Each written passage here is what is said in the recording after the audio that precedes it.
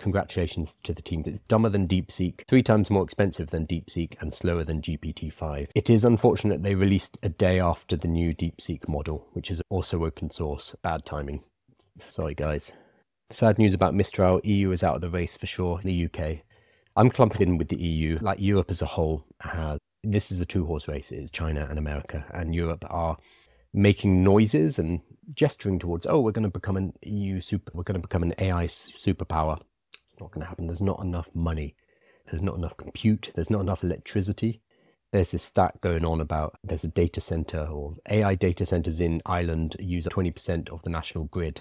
I don't know if that's true, but if it is, that is a national grid problem. We need better infrastructure. We looked at China's electricity power generation from 1985 to 2024.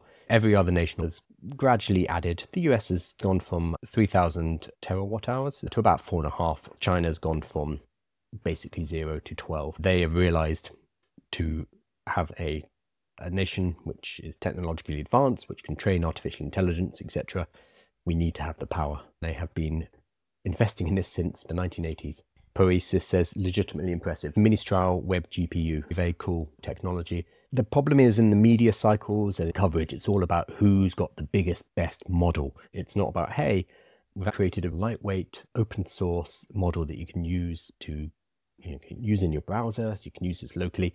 That doesn't capture the headlines. It's all about bigger numbers, more power, more electricity. So I think this is a very interesting route for Europe to take, which is basically say, hey, look, we can't compete with America and China on electricity, on GPUs. So what we're going to do is focus on edge AI, squeezing down models, making them denser, more efficient, making algorithms better rather than just relying on more parameters and more compute, so that we can get them onto devices.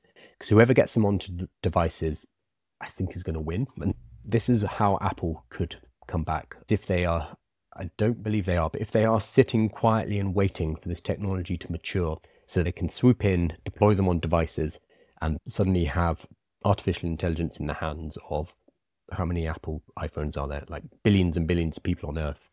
They could do it well. I don't think that's their plan.